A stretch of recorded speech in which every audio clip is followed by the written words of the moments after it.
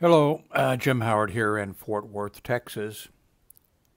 Uh, Today's date, it is January 10th of 2019. This is going to be short. It's going to be political, so you may just want to stop watching this video. But I am going to keep it short.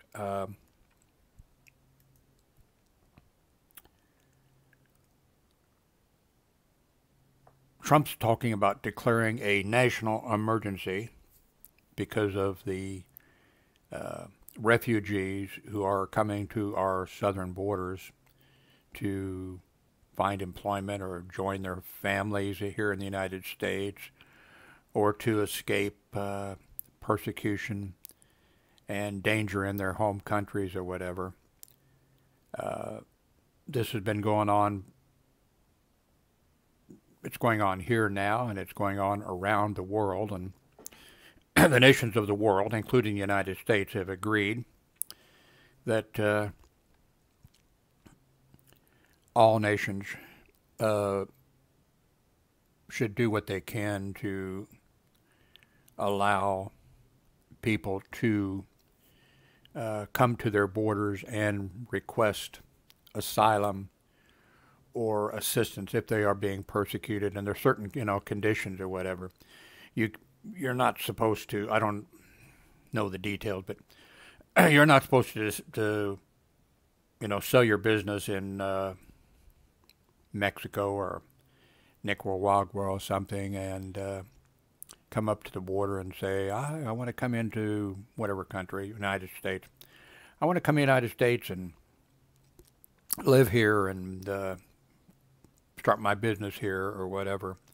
It's supposed to be for asylum. I mean, a person can do that. You can apply to come into the United States and whatever, but people who are fleeing from terrible conditions, economic conditions, or religious persecution, all types of different things, are internationally, it's been agreed by the United States too. I know a lot of people hate the United Nations and hate international law or whatever, but it's internationally agreed that nations are supposed to be open to letting people come into the country and give them asylum if they're. So, so we've had tons of people coming into the United States forever. Of course, I think my family's. I'm thinking they came through Ellis Island, through that, not across the. Well, I know they didn't come across the southern border, but still, my family came from County Cork in Ireland. I'm guessing because of the Irish famine and problems over there, and Slotmans came from Germany. I'm guessing because of the unstable conditions and when they came over a long time ago. The United States is a nation of immigrants, basically. Uh, Now it comes, so we've had this problem for a long time. Now, Donald Trump wants his way. He said in the past, which he should be removed from as president just for saying it, or for maybe not saying it, but for thinking it or for trying to act. He said in the past that the Constitution gets in his way, that he shouldn't, and he's swore an oath. Everybody has sworn an oath, protect and defend the Constitution of the United States of America. He swore the oath. The senators swore the oath. The House of Representatives, police officers, military, everybody protect and defend the Constitution of the United States. Nobody swears an oath to, protect and defend the President of the United States or anything else. You swear an oath to protect and defend the Constitution of the United States. Um, so, Trump wants his way. By the way, when the United States was set up, and the Constitution still is set up that way, But when the Constitution was set up, when our founding fathers set it up, it was intended that the Congress of the United States, the representatives of the people, the United States is a republic. We elect people. It's also a democracy, by the way. You have some right-wing people will say, if you say the United States is a democracy, it's not a democracy, it's a republic, because democracy sounds like Democrats and republic sounds like Republican, Oh, God. But it was intended that the Congress would be the preemptive, strong branch of the government. Not that the president would, because we had overthrown a king, and our founding fathers were very suspicious and afraid of a strong man leader. But we turned out great because our first president was George Washington. We couldn't have asked for him. We were really lucky. Couldn't have asked for a better man. But it was intended that Congress was, Congress would decide to declare war. Congress would decide who we had diplomatic relations with. Congress would give the money out, who gets paid, all that, everything. But Congress was decided it was supposed to be, and for a while it was. But gradually the executive branch, the presidency, has become over time, and it's sort of understandable. But now what you have, and naturally you have to have a president who, and especially in the modern times, who can respond to emergency situations. Not that refugees, women and children and people coming to the borders, looking for that shining torch, send me your tired, your refuge, Statue of Liberty, etc., etc. So this thing of now, the president is going to, well, of course, we don't know what he says something. He says things every day that are crazy. And he lies every day, and he changes his opinion every day. And then he'll say something yesterday, and the next day he'll say, no, I never said that. And I mean, this is not the 1800s. We have video, So now this thing of declaring a national emergency, we need the president, of course, to have the ability, if there really is a national emergency of some sort, we need him to have that ability. And Congress understands that, and the Supreme Court, I'm sure, understands that also, which is we have three branches of government here. None of them is preeminent over the other. We have three separate branches deliberately. Checks and balances on each other. We have an executive branch headed by the president. We have a legislative branch with a Congress. And we have the judicial branch with the Supreme Court and the other courts.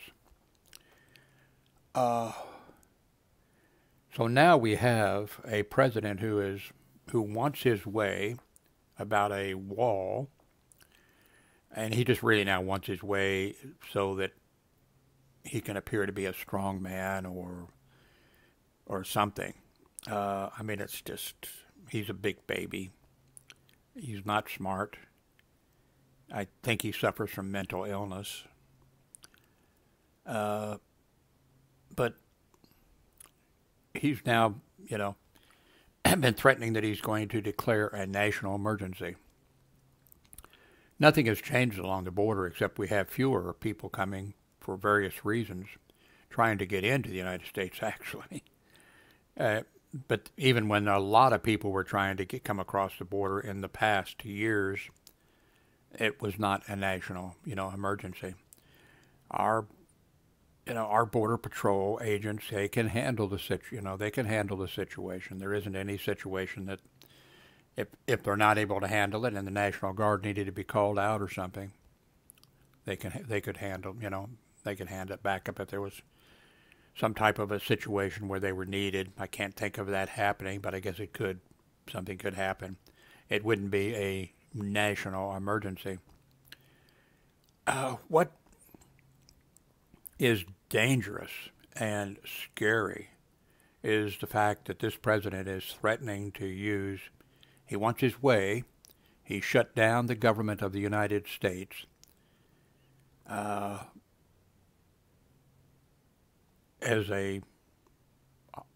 trying to turn it into a hostage situation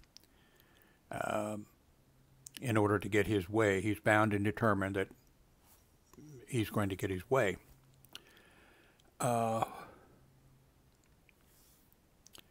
Let me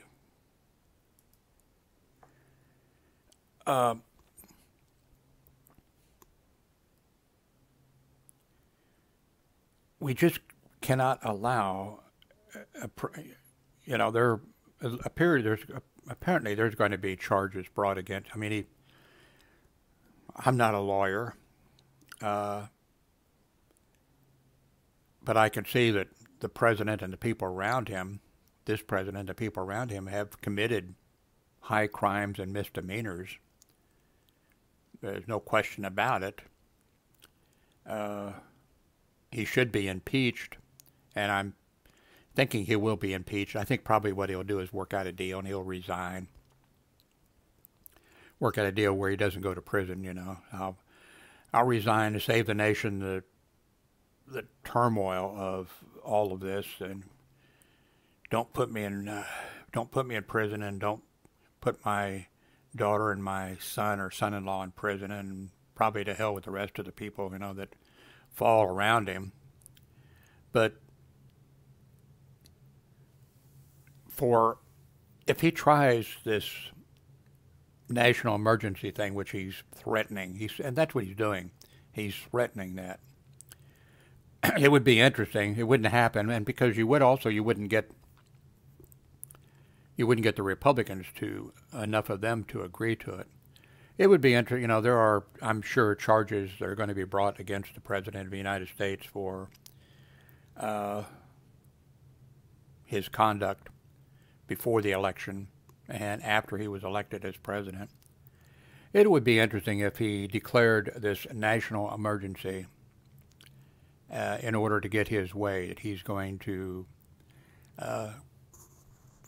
hell with the Congress's ability or with their responsibility for funding projects and controlling the purse strings or whatever.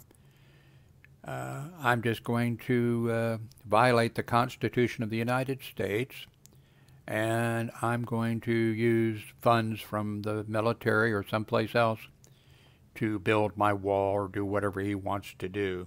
It would be interesting. Not going to happen, I understand. It'd be interesting if they would say, well, if from the Mueller investigation and everything, they'd say, there isn't actually anything, people around him have all done these things, but we actually can't find anything that he actually did that we can really impeach him for. Of course, I've seen him, and you've seen him, we've all seen him, but let's just say, for the sake of this conversation, we can't find anything that he has done that actually he could be removed from office, be impeached and removed from office, except he did, violate the Constitution of the United States, tried to usurp power from the Congress of the United States, and for that he should be removed and will be removed from office. That would be interesting. Not going to happen. But I would love for that to happen, although I would really want the Mueller investigation to continue, come forward with whatever they have and present it and whatever. But let's take this thing of national, because some of you are out there, well, hell, why can't he just declare a national emergency whenever he wants to declare a national emergency? Okay, Obama. What if Obama had said, well, I can't pass Affordable Health Care Act, because the Republicans are, nope, none of the Republicans, except two or three, would vote for it. So there are X number of people in the United States who do not have health care. There are X number of people who die every day because they couldn't get preventive health care. They couldn't go to or they wouldn't go to the hospital because they didn't, He could list all these things and say, this is a national emergency. Therefore, I'm setting up Affordable Health Care Act. That, can you imagine? That would be improper for him to do that and wrong for him to do that, because we have a Congress and we have a system of laws for doing deciding those things. What if, let's see, that was Obama. What if, what could some other president come up with for as a national emergency? I think they all could come up with something. It wouldn't be a real national emergency, but let's say that we had a close election where it was Al Gore versus Bush, and Florida comes down to Florida and it's a mess. And actually, Al Gore eventually just said, I'll go ahead and concede, rather than put the nation through the trauma of the election not being decided and it coming down to the inauguration day, and we don't know who the president of the United States is supposed to, be. So Al Gore said, I'll concede that I lost the election. What if the president in that situation had said, okay, well, the election is unclear as to who won, so I'm declaring a national emergency, and I will remain in office for 2 years until the next election, and then we can have an election that at that time, the election, and then what because it's a national emergency, or what I mean, the thing of using this national emergency, if Trump, and I think there's a possibility. I'm not sure whether Trump is stupid enough and crazy enough. I mean, he is stupid enough and crazy enough. I'm not sure if he is really willing to declare a national emergency in this situation like this, or not.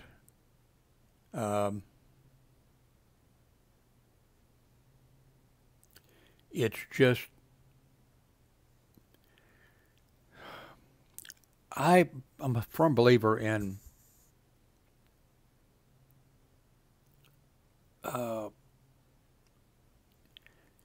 we have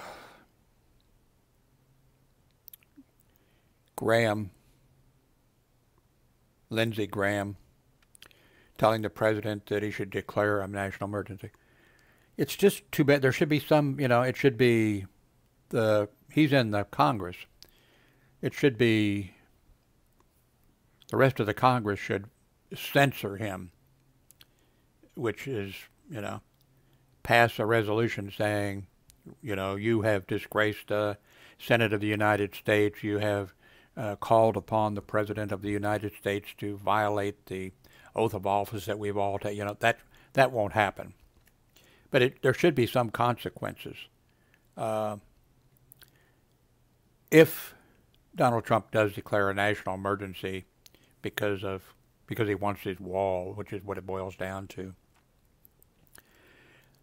it will have to go to the Supreme. It'll end up going to the Supreme Court. But of course, what Trump could do is declare the national emergency, and okay, I now have control of the military budget rather than Congress having control of it, and so therefore I've won. I told my people I was going to give them a wall, and of course he told his people that Mexico was going to pay for it, but he doesn't day to day. So I've won, so I'm going to open up now the government, and I won. I had more people at my inauguration than Obama did. I won. I got more votes than Hillary Clinton did. No, she got more votes, but Trump got the Electoral College votes, that's what they count. And so he can. But what is going to happen then is it would go to the United States Supreme Court. I think that the United States Supreme Court would, because they're sitting there and one of the agencies of the government and looking at the situation, and even though majority of them have been, appointed by Republican presidents or whatever, I think they would look and say, "Oh man, this is something we have to," and I think they would unanimously rule that the president does not have the authority to declare a national emergency for the reasons that he did. Of course, they'd be tempted, they'd be sitting there thinking, well, the president should be able to call a national emergency if it was really a national emergency.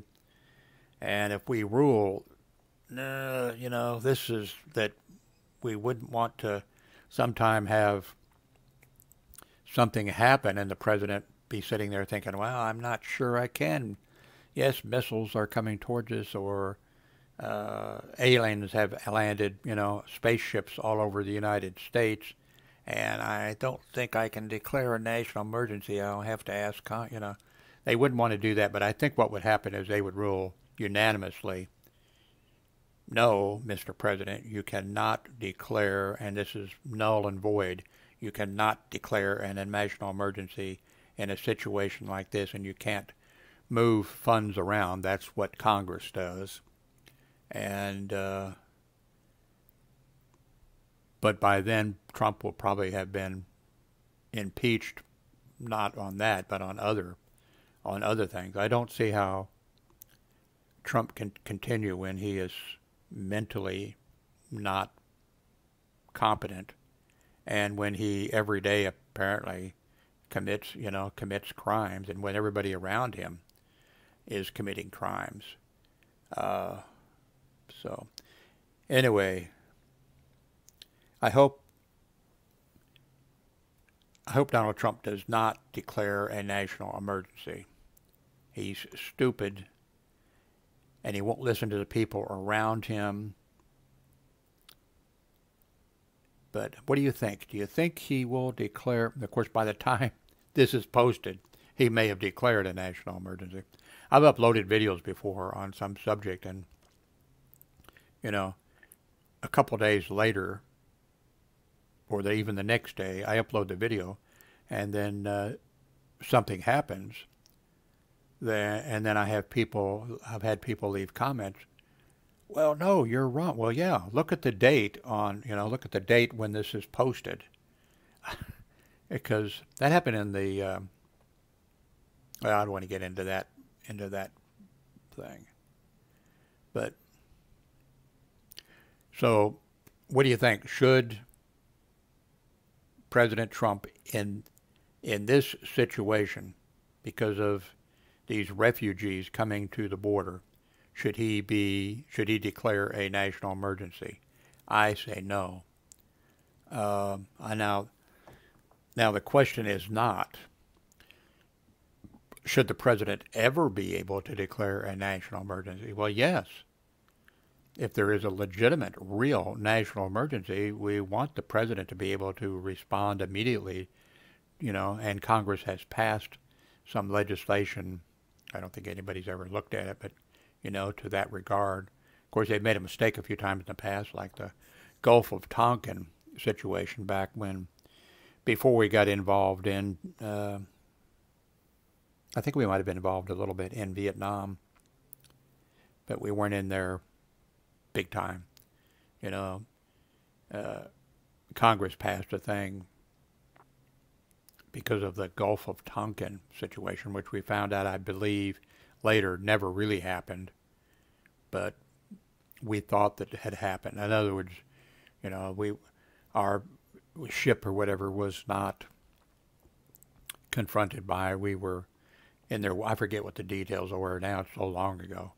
But it turns out that Congress passed a resolution or a thing saying, yes, okay, the president has our authority to take action if, because of this situation, if he needs to. And of course the president went ahead and put us into Vietnam full, you know, and we had that situation because of the, you know, Gulf of Tonkin resolution. He could do all, he was doing all types of things, saying, well, Congress, you know, gave me the authority to do such and such because of the Gulf of Tonkin, you know, thing. So anyway, the question is, should the president be able in this situation to declare a national emergency? I say no, he should not do that.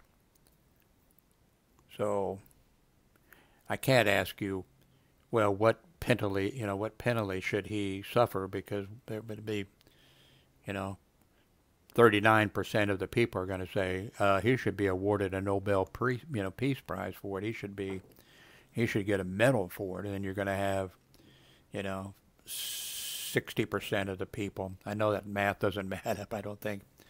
Be 60% of the people saying he ought to go to prison, you know. So we won't try that. The question is, do you think Donald Trump should declare a national emergency because of the refugees? And I realize I'm using like the Republicans do, you know.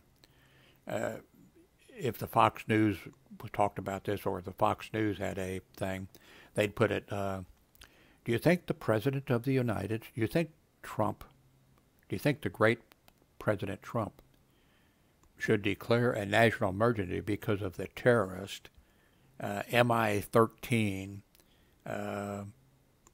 criminals, rapists, murderers who are trying to bust their way in to, you know, to the United States? That's the way they would put the thing. I'm putting it in my way. Do you think the President of the United States should be able to declare a national emergency to keep refugees from coming to the border of the United States? Make your comments below.